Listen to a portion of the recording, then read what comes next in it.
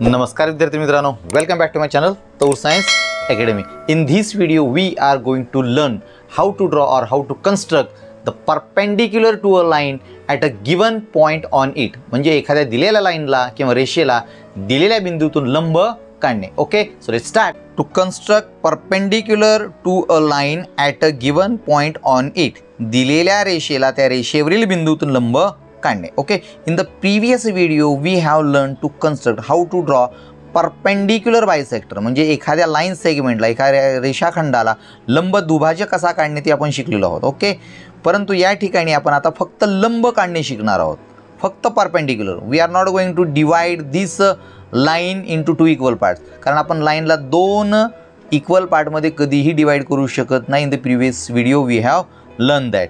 मग या दिलेल्या लाईनला फक्त आपण लंब काढू शकतो, तिला डिवाइड करू शकत नाही. त्याच्यामुळे आपण या ठिकाणी दिलेली लाईन आणि त्या लाईनवरती कुठलाही एक जर बिंदू घेतला तर त्याच्यावरून आपल्याला त्याला परपेंडिक्युलर काढता येईल. मग लाईनवर तो पॉईंट कुठेही असू द्या, आपल्याला त्याच्यावरनं परपेंडिक्युलर काढता येईल. परपेंडिक्युलर काढणे म्हणजे त्या लाईनला इंटरसेक्ट करत असताना दुसरी लाईन 90 डिग्रीमध्ये इंटरसेक्ट करत असेल ते आपल्याला काढायचं आहे. Okay, so let's start. मग याच्यासाठी आपल्याला काय साहित्य लागेल? परत एकदा आपल्याला स्केल लागेल, ठीक आहे. त्यानंतर कंपाससुद्धा लागणार आहे आणि मग अँगल 90 डिग्रीचा परपेंडिक्युलर झालेला आहे की नाही ते चेक करण्यासाठी आपल्याला प्रोटेक्टर म्हणजे कोन मापकसुद्धा लागणार आहे. ओके, मग सुरुवात आपण कशी करणार आहोत? पहिली स्टेप काय असेल त्याच्यामध्ये, तर आपण एक लाईन काढणार आहोत. लाईन म्हणजे आपल्याला मोजून काढायची का नाही, कारण लाईन जी असते ती कधी संपत नसते. त्याच्यामुळे आपण काय करणार आहोत, आपण स्वतः एक लाईन अशा पद्धतीनं पेन्सिलच्या मदतीनं आणि पट्ट्याच्या मदतीनं काढणार आहोत.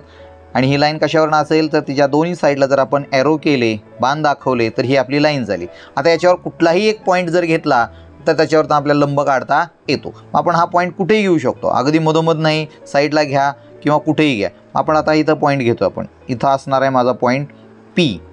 तर आपल्याला पॉईंट पी मधून काय करायचं आहे, परपेंडिक्युलर काढायचं आहे. फक्त आणि फक्त परपेंडिक्युलर काढायचं हे समजून घ्या. ओके, कारण ही लाईन आहे. या लाईनला आपण तुम्ही 2 अक्षरात नाव देऊ शकता किंवा 1 अक्षरात नाव देऊ शकता. Suppose this is the line L. Single अक्षरामध्ये जर नाव द्यायचं असेल तर ते आपण स्मॉल लिपीमध्ये काढतो. जर 2 अक्षरामध्ये लाईनचं नाव घ्यायचं असेल तर ते आपण कॅपिटलमध्ये काढतो. लाईन ए बी असं देऊ शकलो असतो. मी फक्त लाईन एल घेतलेली आहे.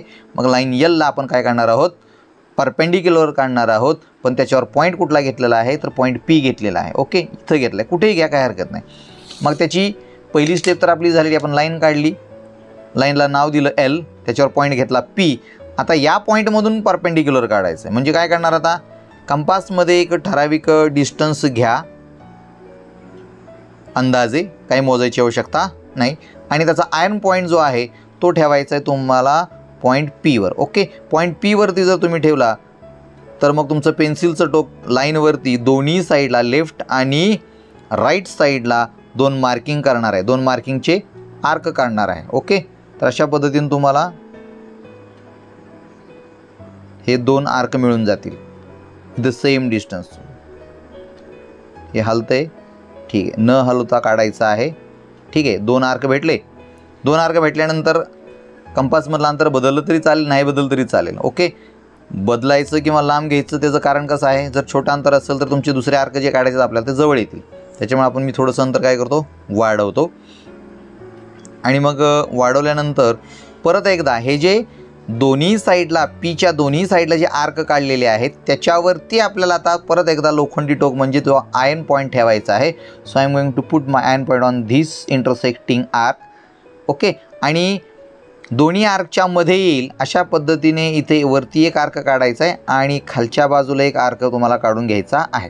परत आता लेफ्ट साईडला जो काही आर्क आहे तिथं तुमचं लोखंडी टोक ठेवा आणि याला पहिल्या आर्कला इंटरसेक्ट करणारा दुसरा आर्क तुम्ही काढायचा आहे. ओके, शक्यतो ते तंतोतंत येण्यासाठी पेन्सिलला व्यवस्थित टोक असलं पाहिजे. हा इंटरसेक्टिंग आर्क झालेला आहे आणि आता आपलं कामसुद्धा झालेलं आहे, परपेंडिक्युलर तयार आहे. फक्त आता पट्टी घ्या, स्केल घ्या, पट्टी म्हणजे स्केल घ्या आणि पेन्सिल घ्या आणि याच्या मदतीनं तुम्ही काय करायचं, पीमधून जाणार. आता पी पॉईंट त्या तुमच्या इंटरसेक्टिंग पॉईंटच्या मध्येच येणार आहे. ओके, हे 2 इंटरसेक्टिंग पॉईंट का काढले, कारण 2 पॉईंटमधनं आपल्याला एक लाईन पास करता येते आणि हा पॉईंट पी आपोआपच त्यांच्यामध्ये येणार आहे. दिस point will automatically lie on the given perpendicular. Okay, drawn perpendicular, काढलेल्या परपेंडिक्युलरवरती येणार आहे. ओके, आता मी एक लाईन काढत आहे जी पॉईंट पी मधनं पास झालेली आहे.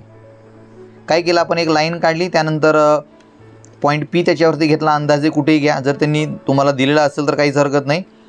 पॉईंट पी वरती तुमचं काय करायचं आहे, कंपास ठेवायचा आहे आणि दोन्ही साईडला अंदाजे सेम आर्क काढून घ्यायचेत, इंटरसेक्टिंग आर्क. त्यानंतर अंतर बदललं तरी चालेल.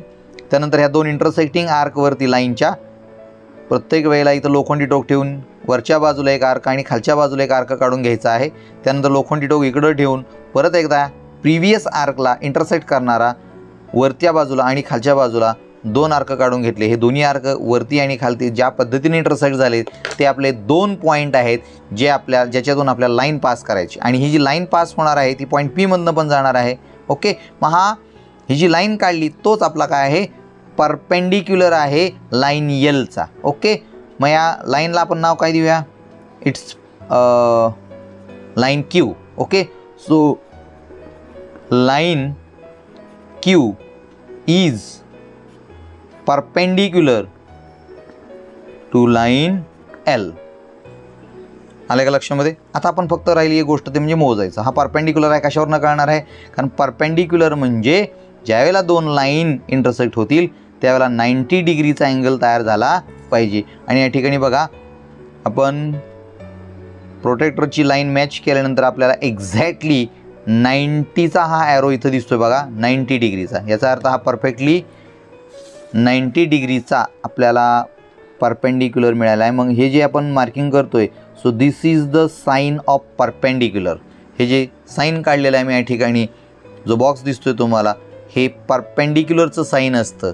याच्यावरनं कळतं आपल्याला की दिस line Q is perpendicular to line L. Okay, so in this way we have drawn or we have constructed a perpendicular to a line at a given point on it.